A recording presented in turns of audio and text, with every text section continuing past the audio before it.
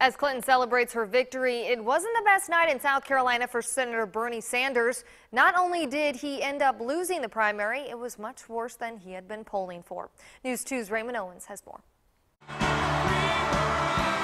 In Rochester, Minnesota, Sanders said his campaign is about more than electing a president. It is about transforming America. It is about thinking big and the kind of country we want to become. He says his is a message of true democracy.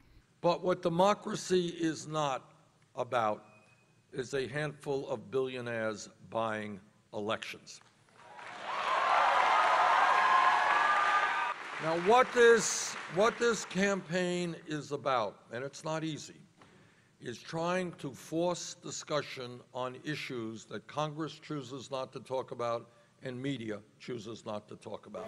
At a Sanders watch party at the Poor House on James Island, I talked to his supporters. I was knocking on doors today, and I think just a lot of people are not participating. But when people participate, I think he's saying things that people like. And the whole political revolution that Bernie's talking about is just that. We, the people, have to stand up and make a difference and vote these characters out of here that want to obstruct everything and get nothing done. Obama, I love Obama, but he didn't get a whole lot done aside from Obamacare.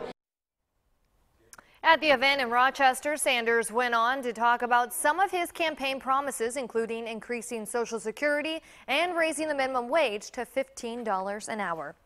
Well, we are getting a look at voter turnout for this year's primary. Compared to 2008, voter turnout was low. About 530,000 people went to the polls back then, and this year there were just a little more than 368,000 ballots cast. According to the Associated Press, Clinton received about 74% of the votes, while Sanders only received 26%. Last week in the South Carolina GOP primary, more than 740,000 voters cast their ballots.